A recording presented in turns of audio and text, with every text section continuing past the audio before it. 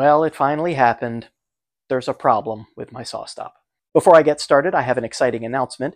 I just finished a limited production run of my digital readout kits for DeWalt DW735 planers. If you haven't seen that video, I'll leave the link up there and also down in the description.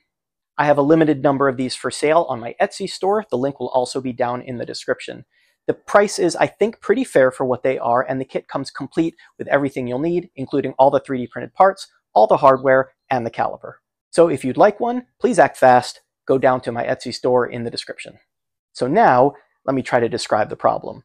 I've been using it recently to make several different projects, and it's normally working fine, but every now and then when I go to turn it on, this happens.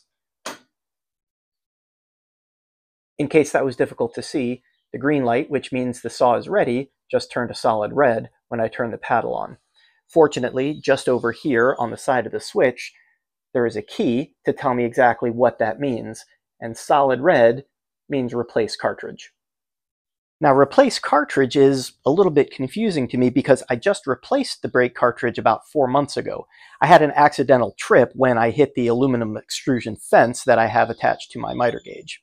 Now, if a brake cartridge were $5 or $10, it wouldn't be that big a deal. When I bought the saw, a cartridge was about $60. Now, they're $100. So instead of running out to my local Rockler or heading to Amazon or Home Depot and getting a new cartridge, I decided to call Sawstop, which is the first time I've ever had to call a tool company for customer support, and they walked me through a diagnostic procedure. I figure I can't be the only one this has ever happened to before, so I'm going to share what they told me with you. Step 1, don't panic. This is probably fixable. Step 2, leave the paddle out in the on position. Don't push it back in. For me, it took about 10 or 12 tries for me to get this error message, and that obviously takes a little bit of time, so leave the paddle out. Step 3, you want to rotate the bypass key 90 degrees to the right and hold it there for a few seconds.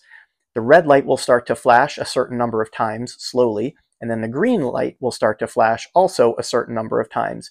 Each of the number of flashes will correspond to a certain error code. You want to write down those error codes. So let me show you what that looks like.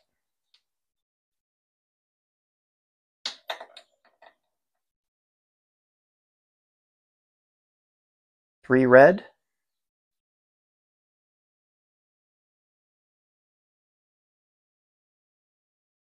and 8 green, and now it's going to repeat. 3 red,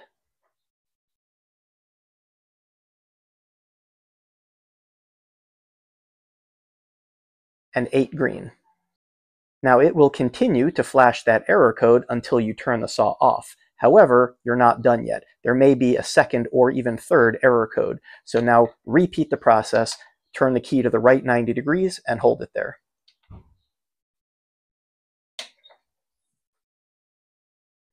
Two red, and 7 green. Just to verify, 2 red,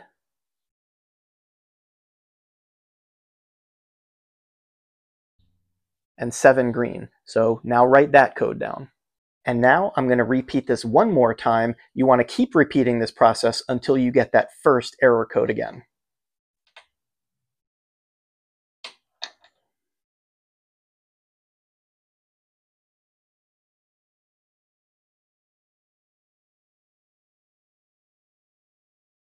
So that was 3 red and 8 green. That was my first error code, so now I'm done.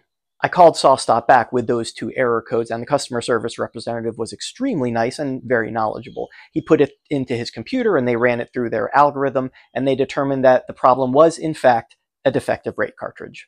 Before I ran the diagnostic, the other 2 possibilities that the gentleman told me that it could have been were a problem with the power switch, which then would have had to be replaced, or a problem with the wiring of the brake cartridge, which also would have had to have been replaced. So this was the best possible news.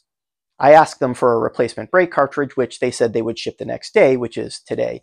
Clearly, I haven't gotten the new cartridge yet. Once I get the new cartridge, I will install it, take the old one out, and then ship it back to them. Well, I hope you found this video useful.